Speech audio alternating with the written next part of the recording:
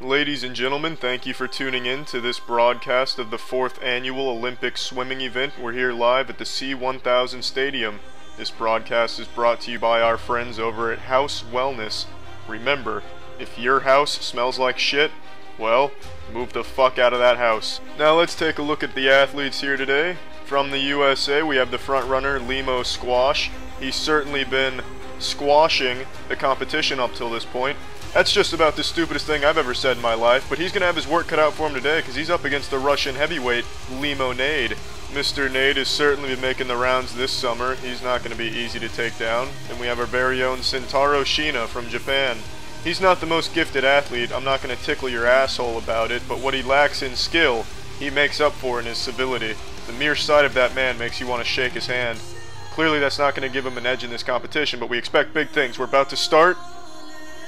Well, that was a much longer pause than I anticipated. My apologies for jumping the gun. The athletes are off to an excellent start so far. Especially that man in the third lane. Look at that backwards beaver stroke. Fucking goodness gracious, look at that next level breaststroke.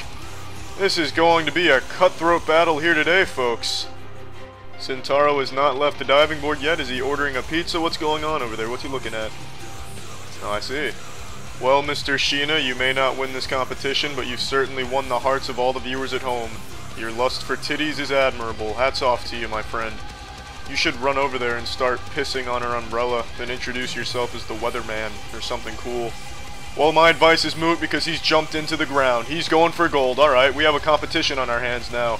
The other racers have just finished their first lap. Mr. Shina is going to have his work cut out for him. Can the golden boy pull this off? It appears his ass is turning into a leaf blower. That does not lend him any advantages. Oh, my apologies. I see now. Alright. The metamorphosis is complete. He has gone from human to gas turbine. Holy shit. He is almost caught up to the other contenders. But can he steal first place from Limo Squash? That form is flawless. I just don't know. I'm on the edge of my seat right now. Who knows what's going to happen? Where is Mr. Shina? He's vanished. He's been atomized by his own speed. Not only is Mr. Shina out of this race, I do believe he is out of existence as well. The judges are discussing the matter. They've called in the stretcher, but gentlemen, there's nothing left. He's evaporated. Go home. We have a race to finish here. It looks like Limo Squash is going to take home the gold. That overhanded mountain climber is just too much for anyone to handle. What the fuck just happened? The water main has busted, ladies and gentlemen. You can't swim with water present. That's common sense. We're going to have to call the race. What the fuck is this? That's Mr. Shina! Holy shit, we all thought he was dead. What happened?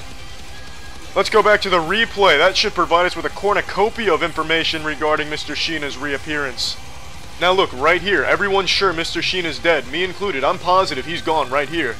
But I just got word from our intelligence office that he burrowed underground and hit the water pipe at the bottom. Now, this is a legal move, we've confirmed it, because it's also a very common move. For those of you that aren't familiar with competitive ground swimming, that move is called the Geyser's Gyarados. Now that is a rookie's move. There is no reason Mr. Shina should have won this event with that technique. The other athletes should frankly be ashamed, but regardless, Mr. Shina has the gold medal, and it was a close match. It's just a shame it wrapped up the way it did. From all of us here at C1000 Stadium, thank you for tuning in, and for our friends at House Wellness, remember, if you have a house, treat it well.